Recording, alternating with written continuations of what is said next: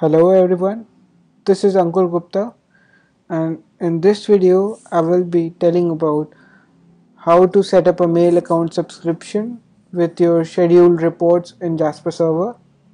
For demonstration basis I will be using Jasper Server 5.6.0, the version, and I am using a Mac machine for this particular demonstration.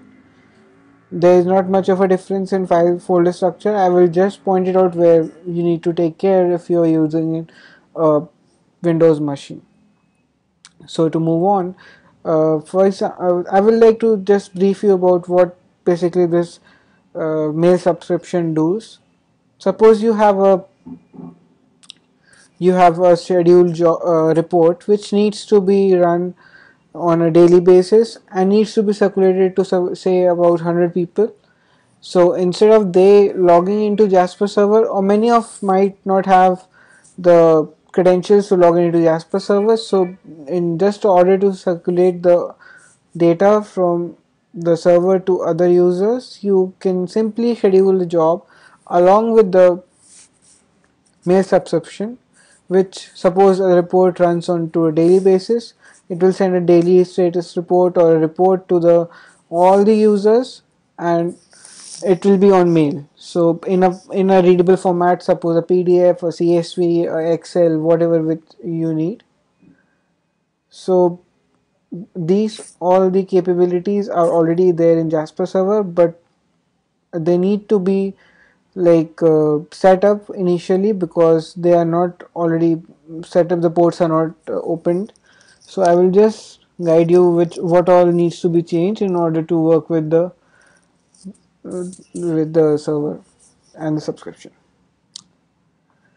Now I will directly move on to the demo itself in Jasper server, and I will be using a text editor to edit two of the files which will be found in the location as.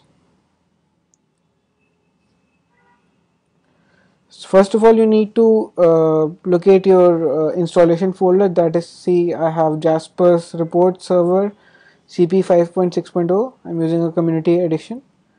So this is the structure of my folder which you see. Now you need to navigate to Apache Tomcat, then further to web apps, then to Jasper server, then webinf, and here you need to find out two files which need to be modified. One is a property file, it is js.quads.properties, and other is application context scheduling services. It's right here.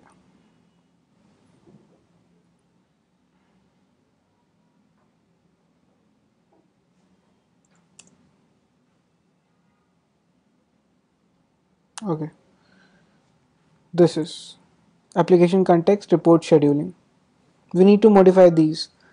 Now after you locate these, ensure that you have shut down your server, as it might give you some write problems or something, but it is always advised to shut down your server and do the changes, then move on.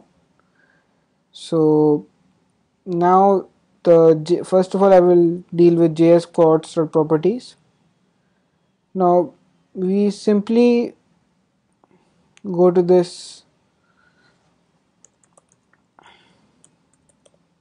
server and we need to modify the stuff which is written at the end. Now there is a scheduler web deployment, it would already be filled as localhost 8086, whatever might be your port. Then I initially said that I will be using a Gmail protocol setup.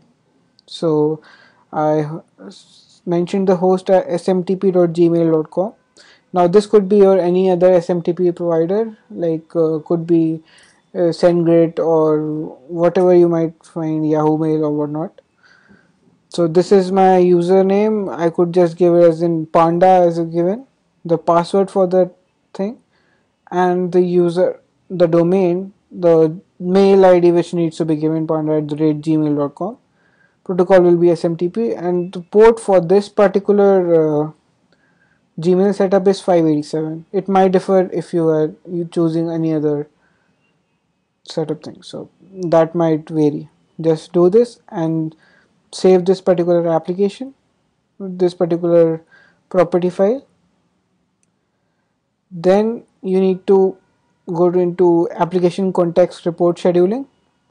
Now here you need to find out the bean report scheduler mail sender, and in this you will find a property called Java mail properties, and this initially would be false. I turned it to true. You need to do the same. So mail.smtp.auth will be turned true, so the authorization to the SMTP is provided. And if you are using a StarTLS kind of a encryption, so that also you can do true, and several other properties. You could see whatever kind of subscription you are taking as in the mail thing. Now you just save this, and you can now run the Jasper server. And now I will move on to Jasper server. So this is my Jasper server, and I have suppose few reports, and I'm suppose scheduling this report right now. I'm running it right now. This is a file name. So as you could see, there are, as I've selected as a run now thing, we can't schedule it for thing because it will run right now. So now you could directly publish onto the FTP server or an FTPS. You could simply directly enable things right here and export it from here. What needs to be taken care of is you have to check overwrite files, because if you haven't checked overwrite files, next time it will produce an error. So, and whichever format you require, like Excel or the doc or whatnot, you could just select in. And if the report got parameters, suppose I have Adobe as a company and Ahmedabad as a city, you could give in right here, and output settings that we have seen already. And then we come to the notification panel.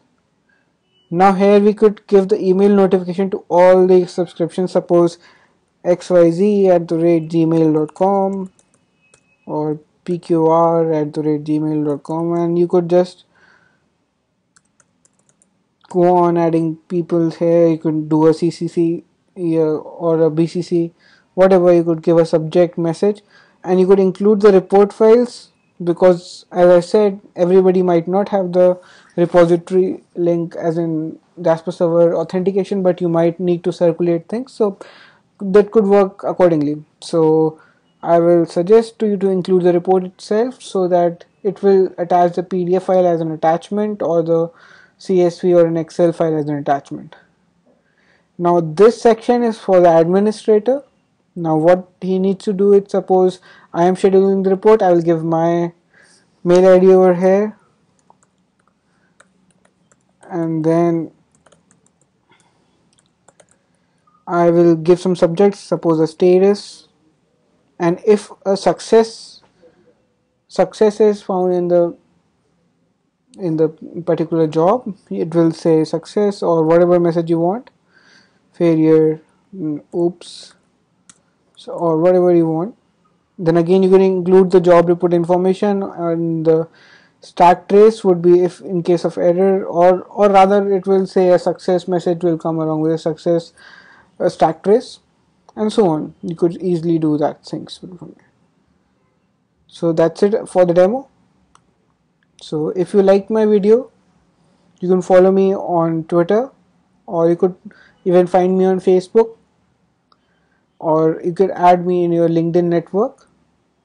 And for other queries for Jasper reports or something, I have a blog which is completely based on Jasper reports. So you could simply log into www.ankurthetechie.blogspot.in, or you could G+ me.